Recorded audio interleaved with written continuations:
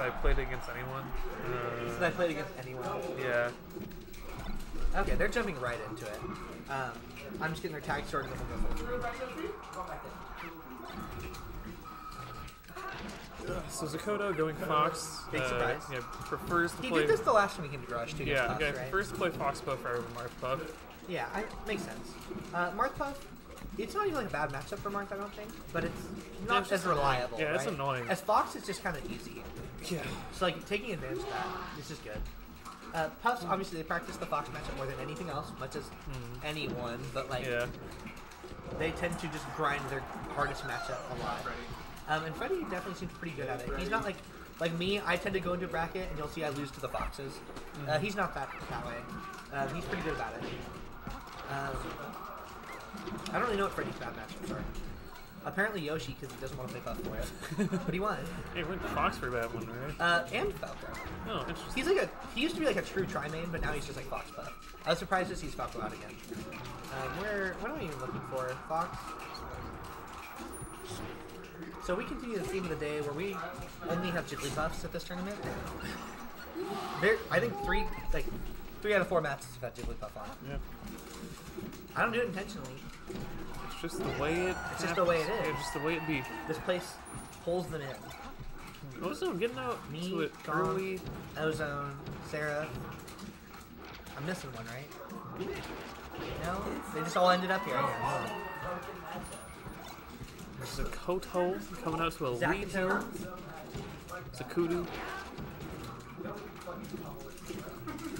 So who else do we have sitting around in this bracket? We got Auk waiting. We have Auk Is waiting Singer and Straw loses Hat still in semis. losers, right? I don't know. He lost to Seraph in winner's side, but I don't know what the other part of that match is. I think he may have looking lost over? to Auk. When we had our crash earlier, I lost all my tabs, and I don't want to hurt the stream by opening them, right? They did play, okay. I didn't know, like, you think about where they dropped from the, you're like, when do they play? And we had this one side of the bracket held up for a little while. It's all good now, but I actually kind of like it, because now we're at the point in the game where everyone else gets to play friendlies, and there's just a linear part of the bracket moving forward, Yeah. you know?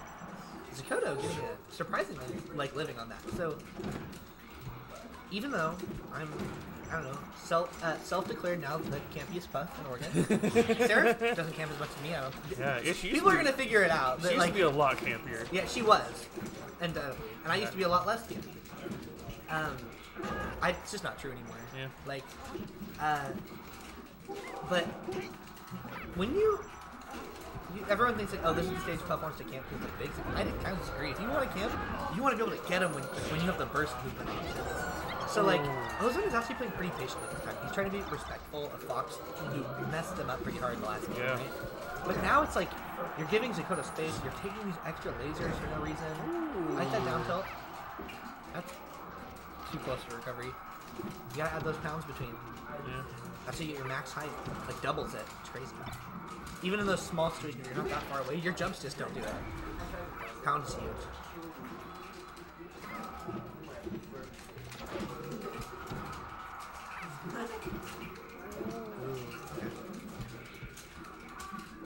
Ooh, I like the turn on grab attempt. He was expecting to run up grab himself, I think. Zakotou coming out to a clean stock lead here. Yeah. Ooh.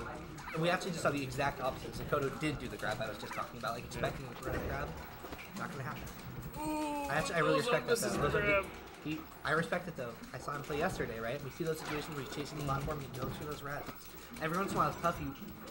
Will this rest hit? Right? I can't quite tell. If you go for him and you miss it, you're dead. You're on a platform now too. Like no matter what percentage, you're over. I saw like 2 of the times that happened yesterday at the PSU weekly. So seeing him have a little restraint there. So I'm gonna go for the grab again. I want to go for the.